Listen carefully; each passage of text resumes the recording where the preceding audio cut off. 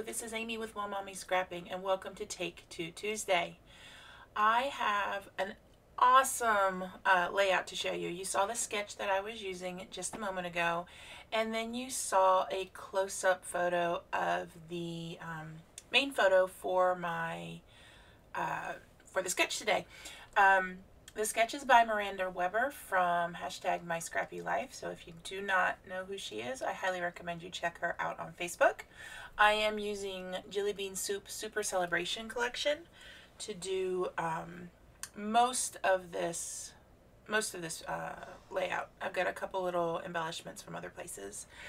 So my birthday was this past Saturday, and I was so excited because I got this custom drawing from Bill Amend. And if you don't know who Bill Amend is, he is the cartoonist who does the comic strip Foxtrot. And I've read that for years, and he happened to be at a comic book show that I was working at. My husband and daughter attended, and they went and got this custom drawing of Quincy eating paper and for my birthday, because they know how much I love Bill Amend and love Foxtrot. And Bill Amend put One Iguana Scrapping up there after finding out the name of my website and YouTube channel, which I thought was absolutely brilliant.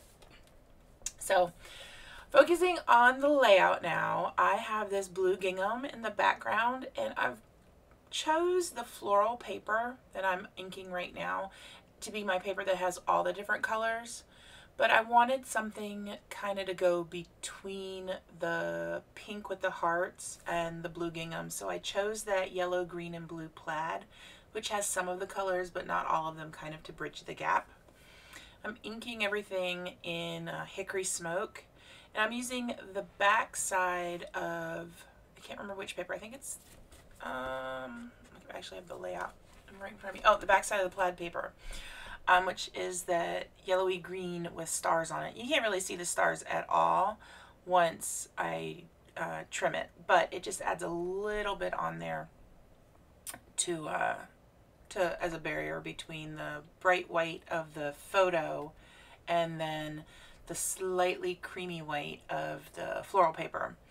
And Miranda's sketch has two larger photos. Well, her sketch has one 4x6 photo, and I've got what's essentially a 4x4, and then two smaller photos at the bottom. And I've got three teeny tiny ones that made up the rest of the 4x6 picture. I just made a collage, and it's me opening up the gift and realizing what actually I got.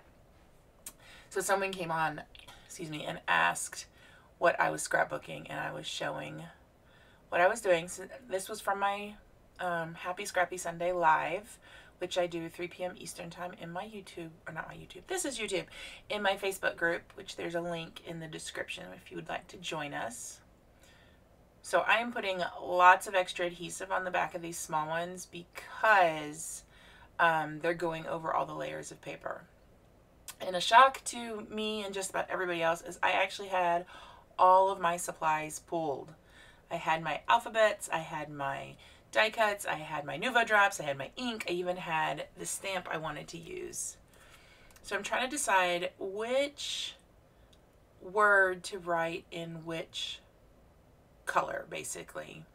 And I'm doing the word one with these tiny little alphabets from Jelly Bean Soup.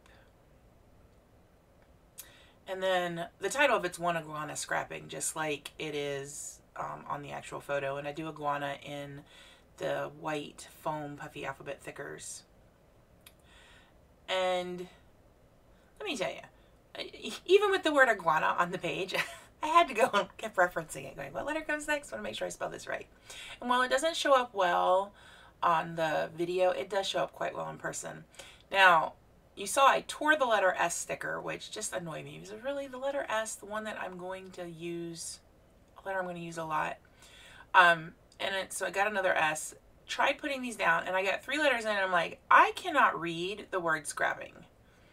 So I stand up. I have all my alphabet letter stickers in bins above my desk. So I pull out a couple options. I end up liking these aqua foam thickers. They match the colors of this layout, I thought, a lot better than the Fitzgeralds I pulled and the puffy alphabet. It's kind of like an epoxy one. I don't know what you got, but this one I like the best. It's not a perfect match, but it works.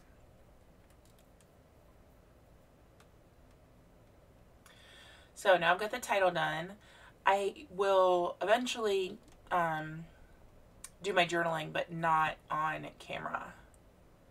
So I've gone through the die cuts ahead of time, and I kind of grouped things together. I knew I wanted to include that large cluster of balloons, but the llama one I thought worked rather well. And then I'm pulling out some of these puffy stickers from Rosie's Studio. It's from her Soul Shine, or I guess it's a her. I don't know what I don't know who's at the company. I just assumed Rosie all of a sudden. Those are a project I'm doing for school. Somebody was asking about fussy cutting. I'm like, this is the only thing I'm fussy cutting. But the stuff from Soul Shine worked very well. And Miranda told me I needed to add a pineapple, which I stuck right at the end of the G for scrapping. And you can't really see it right now. I'll peel it up eventually and add a word banner under it and then put it on top. And then you can see it much clearer then. So I move this embellishment cluster that was on the lower part of the photo. I moved up higher. It just didn't quite feel right with being balloons to be so low. And there's my sister calling me because she thinks it's funny that to call me on FaceTime when she's watching the video.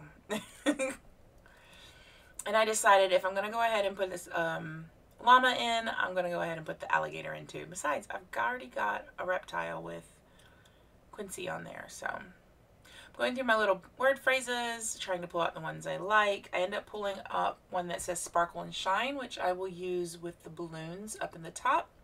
I pull out, that's red. I pull out one that says love this, which will go with the llama. And then I pull out a blue one that says make a wish, which will go down on the other side of that lower photograph. And I'm trying to make, I struggle with getting love this to work. I wanted the llama to be standing on it. And then I couldn't get the pineapple to work. And then it was too long. It was just like, ah. But I finally got it to work and finally got the pineapple on. And this is the one that says sparkle and shine. And I layer it, half of it with foam tape and the other I just put adhesive on because the balloons are already on foam tape. So I start struggling a little bit trying to get all of these embellishments to work. And I finally realized I do not have to put everything on one page. Like, that is not what they're meant for. I pull out some of the stickers from the Super Celebration sticker and label sheet. And that ends up being all I really use from that sticker sheet. And I decide to put the lower embellishment cluster on both sides of the photos instead of just on one. So I have Make-A-Wish there. And now these are my Pink Fresh Studio Puffy Star stickers. I love these. They make them in stars and hearts. And oh my gosh, I could just use sheets upon sheets of these stars, especially those hand-drawn looking ones. And as I'm laying this stuff down, I'm realizing, going ahead and adding some of the smaller stars now to kind of round out the clusters. I can use some of those puffy words from the Rosie Studio puffy sticker sheet also in there. I was struggling trying to find a spot for that blue star right there.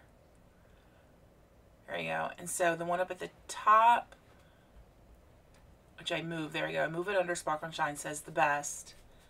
And then I choose one for under the words love this to be totally rad. And then underneath Make a Wish, I say awesome. And I'm trying to decide if it needs anything else. And I come to the conclusion it really doesn't. I think it looks pretty good. I go ahead and sign the back because I constantly forget to sign the back of it after I put the Nuvo drops on. And I'm like, what date did I do this? So Nuvo drop colors, I have Red Berry, Dandelion Yellow, and Caribbean Ocean. I just kind of sprinkle all of those here, there, and everywhere. And that page is now done. I'm trying to decide if I should move the word one lower, and it's kind of the consensus in the Facebook group among the folks chatting that it looks fine where it is, and I kind of like it because that pink flower there looks like it looks purposeful. So still shots are coming up. Please comment, like, subscribe, and I hope you guys all have a lovely day. Bye.